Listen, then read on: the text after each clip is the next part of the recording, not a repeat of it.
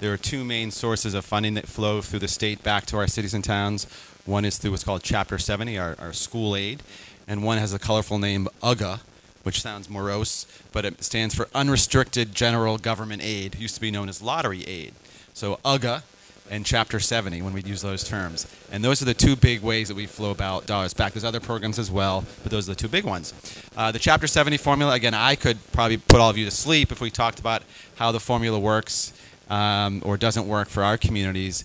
The short version is that because of the particular way the calculations are made, and because that many communities like Pembroke, like all the communities that I represent, Whitman-Hanson and Duxbury, our student enrollments are fairly flat, or in some cases actually declining.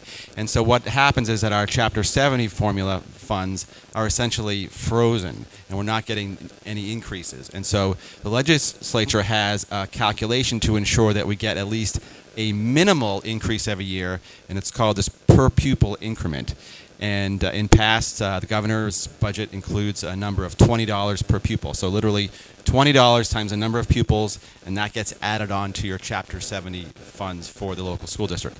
That's not a lot of money, unfortunately. And so we are always trying to, like Sisyphus pushing up the boulder, always trying to get that number higher.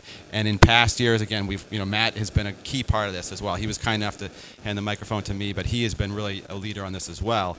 We've been trying to push that up. And so this year, we asked for $100 per pupil, not necessarily expecting, now hopefully no one's, isn't going to get back to Jeff Sanchez, but not expecting that we'd get that, but expecting and hoping that we would get a significant increase from where it is now. 2 years ago, we got it raised to $55 per pupil. And so, that chunk of change can mean the difference between a teacher, not getting laid off or being able to add. I know at Whitman-Hanson it meant they could keep a librarian at the middle school 2 years ago. So it has a real impact. So that's one of the things we're fighting on. We obviously need a discussion about the bigger picture of Chapter 70 funding formula and how that works. And that's a battle that we have, as Vinny testified, not really Democrat-Republican. It's more urban-suburban where we have those kind of discussions. But while we're having that big macro discussion, we need to fund our schools every year, and this is one way we can help. So proud to help lead that effort. Thanks, Matt, for the question, and thank you all of you for helping support that.